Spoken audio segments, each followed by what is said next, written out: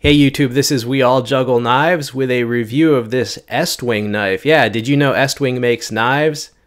They do now. This is what they're calling their 6-inch bladed Bowie knife. That's how they pronounce it in their video.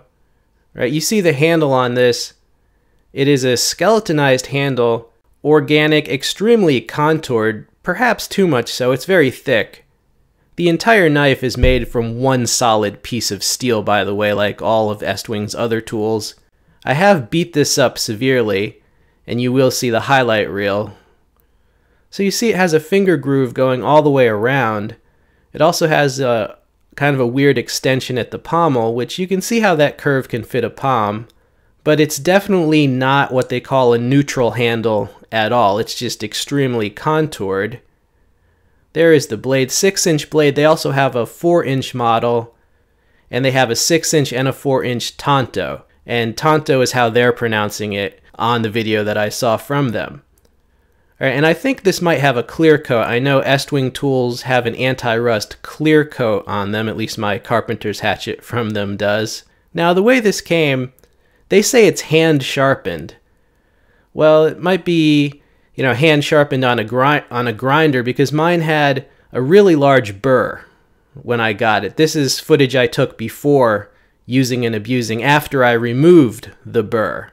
But yeah, it basically had a lip of metal overhanging one side. That's what a burr is. And a burr will create more friction, so they should have removed it at the factory, but I removed the burr. Now, Estwing uses a mid-carbon tool steel. I have heard from the forums that it's 1055 on all its tools, so I'm assuming this is as well. Here is the sheath. It's a pretty low-budget sheath. You see the belt loop there. So it's basically just a nylon sheath. You see it has a cross strap. It does hold it in. Right, it's got a snap closure. And it does have a plastic insert inside there. But, I mean, aside from the insert, it's almost as cheap construction as they could possibly do. You may be wondering how this blade got beat up so badly. Well, just doing my job. Let's roll in the highlight reel of different things that I did to this Estwing knife. Alright, here it is batoning. It's kind of a chunky knife, so it was actually really good at splitting pieces of firewood. Now, I would prefer to baton with a longer knife, because there's just a lot more area to get a good solid hit on with your baton, but I'm not reviewing a longer knife. You could also just split wood with like a hatchet, but again, I'm not reviewing a hatchet. I do love my Estwing hatchet though. It will make a cameo later. But this is a very durable knife when it comes right down to it. I mean, it had no problem splitting this wood. Alright, and those are my butcher's gloves. Not really needed for this, but I'm trying to get in the habit of wearing them more often, just so I don't have 1,000 million scars by the time I'm 60. But you see that wood? See how knotty and twisted that wood is? Now, I don't believe batoning is necessarily the ultimate or any sort of vital survival task, but it is an easy way to put some usage on the knife for you guys. Alright, there's some sped up footage, just debarking a branch, cutting into it, making some shavings. It did alright on that. Alright, here we're murdering a log.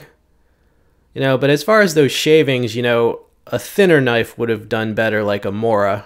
But again, I'm not reviewing a Mora. Now, as far as this, I'm not trying to break that tip, okay? Someone was like, you're supposed to twist it side to side. I'm not trying to break the tip, I was just testing the grip. All right, and here I am just hitting it really hard into that log. And again, I'm not trying to chop a log in half with a small knife. I'm just seeing if the edge will chip or if the edge will get damaged from this semi-abusiveness. All right, so what did we do? We murdered a log, we split some firewood, we made some shavings. I did a lot more with this. I mean, you saw how beat up this thing is, but take my word for it. I tested it sufficiently that I can at least say it's a super durable knife. Very durable. Does that mean it's the greatest knife ever? No, but it's like a baseline from which we can move forward. There it is with my favorite Estwing tool of all time, probably, right? My carpenter's hatchet. I've had that hatchet for so many years. I've used it, abused it, resharpened it numerous times. You know, Estwing is really a legendary company, very popular among my subscribers, right? Very popular among any blue-collar workers in the United States, at least. There you see their machete. Now, with this knife and their machete, they've kind of gone a little bit way off the field, actually. It's clear they're just trying to design things that look a lot different from everyone else's blades. And at that, they succeeded, but they say this is an outdoor utility knife. I don't know about that. I mean, all I can say is it's a durable knife. You know, just because I review something doesn't mean I recommend it, even from a legendary company. So what were some drawbacks of this knife? Well, the sheath was pretty cheap. The handle, it's nowhere close to a neutral handle, right? So it just locks you in to kind of one grip. It had a burr on the edge. It's also just a bit of a chunky knife, and it's just a weird, unconventional knife. I mean, it's got stiff competition from all the different Scandi type knives, and it also has stiff competition from the more tried and true American designs, such as your average 6 or 7 inch clip point K-bar hunting knife or K-bar military type knife. I mean, there's so many things you could use as an outdoor utility as a camp knife. It's like, why would you use this?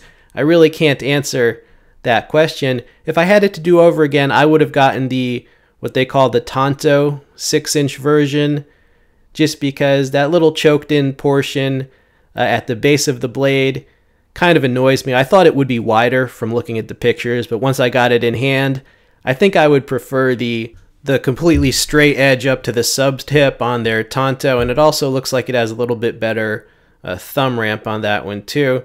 So yes, a mixed review. I would say, you know, buy one of their carpenter's hatchets. That's the one I can recommend. And a lot of their other tools, I'm still not really sure about their knives and machetes. I mean, they have yet to be proven. They need to demonstrate why they made them as they did.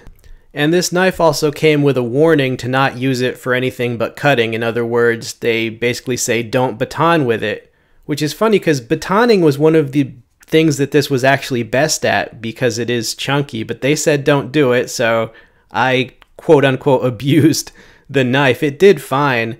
I could sum this up by saying it's an ultra durable knife, but there's really no reason to carry this over any of the Scandi designs, any of the traditional American designs like a K-bar hunting knife, or any of the overbuilt American designs that you can get from Essie or from Ontario or from Rat.